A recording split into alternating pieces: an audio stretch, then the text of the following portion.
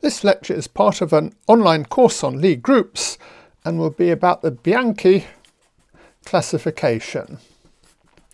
So the Bianchi classification is a classification of Lie groups or algebras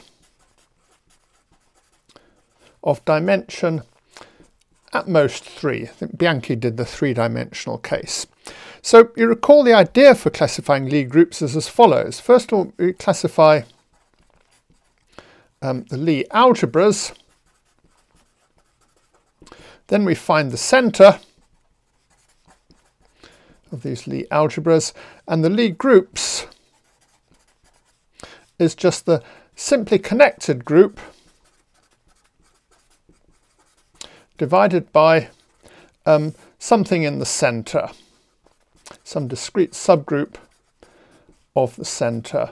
So once we've found the Lie algebras, the groups are fairly easy to find. So the main problem is finding the Lie algebras. And we're going to do, well, obviously you can't do the disconnected ones, so I should really have said this was the connected Lie groups. So let's just do the cases of dimension less than 3. These are quite easy. So dimension 0 is trivial. There's only one connected group and one Lie algebra. Dimension 1, the Lie algebra, well, there's only one possible Lie algebra, which is just a one-dimensional vector space with bracket 0. The simply connected group is the real numbers under addition, and discrete subgroup of it is either trivial or isomorphic to Z, so the only other possibilities we get R modulo Z, which is the circle group S1. In dimension 2, the Lie algebra is spanned by two elements A and B. And the only non-trivial bracket is that the bracket of A and B must be equal to something. And we may as well choose a basis so the something is equal to B. I mean, if it isn't, we just choose a different basis. So we may as well take AB equal to B, or the other possibility is, of course, that it might be 0, in which case we can't take it as part of the basis. So there are exactly two possibilities. The Lie algebra can either be R squared with the trivial bracket, or it can be the Lie algebra of this one, which you remember was the Lie algebra of the AX plus B group. And you can think of this Lie algebra as consisting of all matrices A, B, 0, 0, 0. And the corresponding groups, well, here there are 3 essentially different groups, because we can take R squared modulo 0, which is just R squared, or R squared modulo a discrete group isomorphic to Z, or R squared modulo Z squared. And for this one, the corresponding group is the matrices A, B, 0, 1 with A greater than 0, and this group has no centre, so there are exactly 4 Lie groups of dimension 2, optoisomorphism, connected ones. So now we'll do dimension 3. I should mention that these are closely related to the Thurston geometrization conjecture, which was proved by Perelman, which says that every compact 3-dimensional manifold can be chopped up into pieces, and each of these pieces is one of 8 geometries. And these 8 geometries are quite closely related to several of the 3-dimensional Lie groups. In fact, 7 of the geometries can be represented as left invariant metrics on these groups, and there's one geometry left over which doesn't quite fit in. So it's not an exact correspondence, unfortunately. So let's see how to classify the 3-dimensional Lie algebras. So let's take a Lie algebra L of dimension 3 over the reals. Then we can ask, does L have a 2-dimensional normal subalgebra? Well, what is a normal subalgebra? So let's call this normal subalgebra M. Well, we say M is a normal subalgebra in L if ML is contained in M whenever M is in M and L is in L.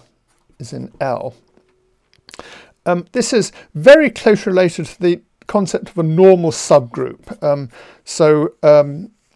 For the simply connected groups, a subalgebra would be normal if and only if the corresponding subgroup was normal in L. So this corresponds to the notion of a normal subgroup. And first we'll assume that L does have a two-dimensional normal subalgebra. In this case, the two-dimensional subalgebra M must be one of the two-dimensional algebras we classified. So it's either equal to R squared or it's equal to the AB algebra. And this means that L has an extra element X. So L is generated by, say, X and M. And M goes to the bracket of X and M is a linear transformation of the space M.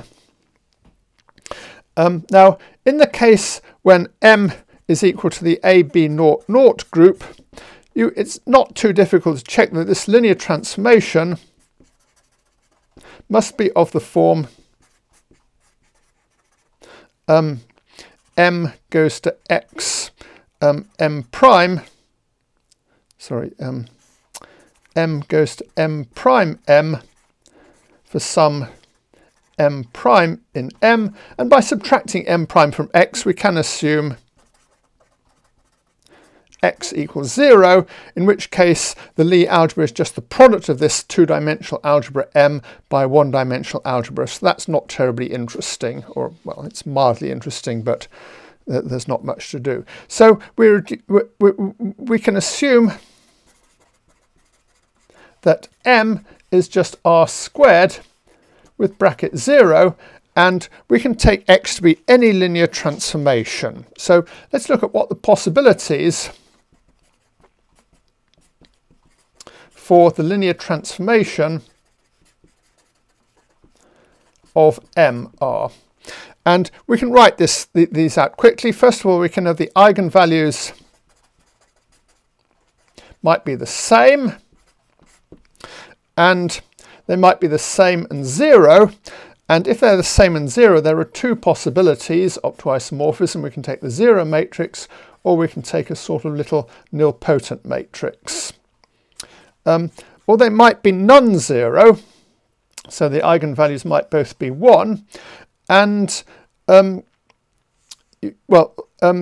linear transformation of M, well, we can rescale X, so you can multiply the linear transformation by non-zero constants. You may as well assume the eigenvalues are 1.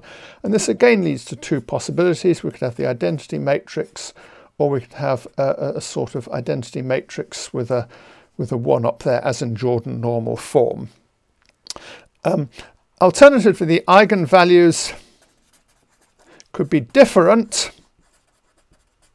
and in this case the matrix has to be diagonalizable, and in this case we could have one eigenvalue could be 0. In this case we can assume the matrix looks like this by rescaling it or something, or the eigenvalues could both be real and both non-zero, and in this case by rescaling we can assume that looks like 1a. There's actually a sort of special case when a is -1, which is a little bit special. Or finally they could be complex, in which case the matrix looks like a plus bi or a minus bi if you diagonalize it. Of course a real matrix doesn't look like this. What I mean is if you think of it as a complex matrix, you could turn it into this form. And again, a equals 0 is a particularly special case of this. So we can essentially write down all the Lie algebras with a two-dimensional normal subgroup just by going through this list and working out what the corresponding Lie algebra is. And let me go through these. So first of all, we can have the matrix is just 0. This is called type 1 in the Bianchi classification. The Bianchi classification is divided up into types for some reason. So here the Lie algebra is, it's got a two-dimensional abelian Lie algebra with something else acting trivial on it. So it's just the abelian Lie algebra R3. And just as before, we know what the corresponding groups are. The groups are R3 modulo 0, Z squared, or Z cubed. So we just get 4 different groups corresponding to that. Then we get the matrix 0, 1, 0, 0. And this is called the Bianchi group of type 2. And the corresponding Lie algebra is the Heisenberg algebra, which we'll be discussing a fair amount later. And you can think of this as being all matrices that look like this. And the corresponding group, well, the simply connected group consists of all matrices like this. And it's got a centre which consists of essentially the things where this is non-zero and those two are 0. So the centre is just a one-dimensional Lie algebra. And there's up to isomorphism, there's only one way to find a non-trivial discrete subgroup of the centre. So we can take this group, or we can take this group and mod it out by the matrices of the form like that, where we take some element of the integers. So there are 2 groups here. These 2 correspond to certain Thurston geometries. This one corresponds to the Euclidean geometry, and this one corresponds to something called a nil geometry. So a typical compact 3 manifold with nil geometry would you take the Heisenberg group with all real coefficients and quotient it out by the subgroup where these 3 entries have to be integers. So next we come on to the matrix 0, 1, 0, 0, which is the type 3 in the Bianchi classification. And this is just the group we mentioned earlier. It's just the product of the reals times the A, B, 0, 1 group. Or we could do, I mean, the Lie algebra is almost the same, except you put a 0 there. And here there are just 2 interesting groups because you could replace this R by S1. This corresponds to the, in the Thurston geometry, it corresponds to 3 manifolds sort of modelled on the hyperbolic plane times the reals. Then there's, if you look at the matrix 0, 1, 0, 0, this is the type 4 Thurston the type 4 Bianchi group, and it doesn't really correspond to any Thurston geometry, and frankly I can't really think of anything very interesting to say about this group. If you look at the matrix 1, 0, 0, 1, this is the type 5 Bianchi group, and for Thurston's geometries it corresponds to the hyperbolic geometry H3. In other words, you can put a left invariant metric on this group, which turns out to make it into a hyperbolic space. If we look at the matrices of the form A1, 0, 0 with A not equal to 1, these are these give you the type 6 Bianchi groups. We notice there's an infinite family of such groups because you can take A to be anything bigger than 1, for example, and that gives you an infinite number of non-isomorphic groups. The special case when A is minus 1 is particularly important. This is sometimes called type 6 sub 0. It's a bit of an accident that how these things were divided up into types. I mean, this should really have been broken off as a separate type. it actually corresponds to the two-dimensional Poincaré group.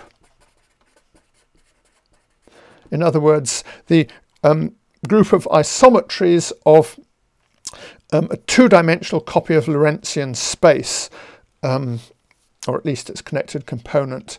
In Thurston's classification of geometries, this corresponds to the so-called Sol geometry. Sol stands for solvable, that this is a sort of solvable group, I guess, or maybe whatever. And then finally, we get to the matrices of the form A plus bi, A minus bi when you diagonalize them. These are called type 7. There's a special case type 7 sub 0. Again, it was accidentally put in with this case when it's really something special.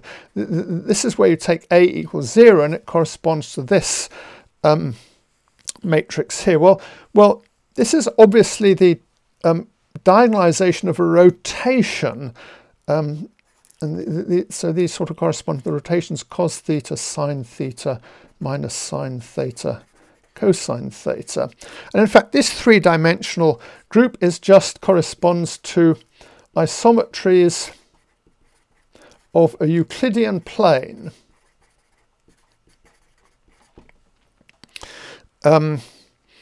And the isometries of Euclidean plane is not actually simply connected. It's got an infinite fundamental group. So you can take an infinite cover of that and get quite a lot of different groups by taking quotients by something in the center. So again, there are infinite families of these groups. Well,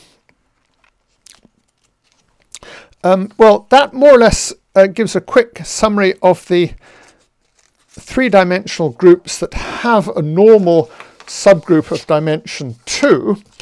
Now we get on to the groups which have no two-dimensional normal subgroup. These groups actually turn out to be simple Lie algebras. So a simple Lie algebra means there's no normal subalgebra other than naught and the whole Lie algebra. So this is the analogue of simple groups which have no normal subgroup other than the obvious subgroups. We'll probably be discussing the classification of simple Lie algebras in general later, so what I'm going to do is I'm just going to quote things from the classification. First of all, there's exactly one three-dimensional Lie algebra over the complex numbers that is simple, and it's just the Lie algebra SL2C, which is 2 by 2 matrices A, B, C, D with A plus D equals 0. And there are two three-dimensional Lie algebras over the reals that are simple that become this one if you tensor them with the complex numbers. And these are the Lie algebras of SL2 of R, which are just like that. And there's also the Lie algebra of SU2 of R, which is the Lie algebra of the special unitary group. Corresponding groups would be the Lie algebras SL2 of R and the group SU2 of R, which is isomorphic to the group S3 that we discussed earlier. And this one is simply connected.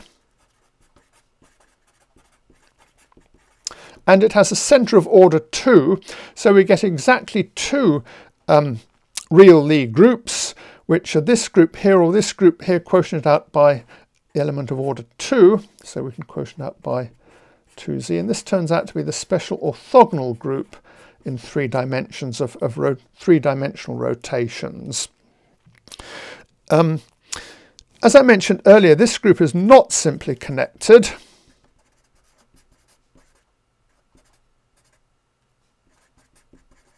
It has a centre that's isomorphic to the integers, so we can take its universal cover, which is sometimes denoted by SL2 with a twiddle over it, and this is centre isomorphic to the integers, so we can quotient out by any subgroup of the integers and get a infinite discrete family of groups with this Lie algebra.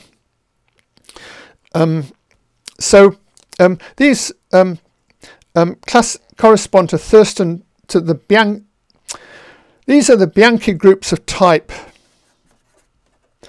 8 and 9, and they correspond to two Thurston geometries. This is called the Thurston geometry of the universal cover of SL2R because no one could think of a better name for it.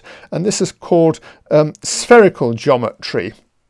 This is particularly notorious because one obvious example of a manifold with a spherical geometry is the manifold S3, and the Poincaré conjecture asks whether this is the only simply connected compact 3 manifold, and this was finally answered by Perelman after about a century of attempts at it.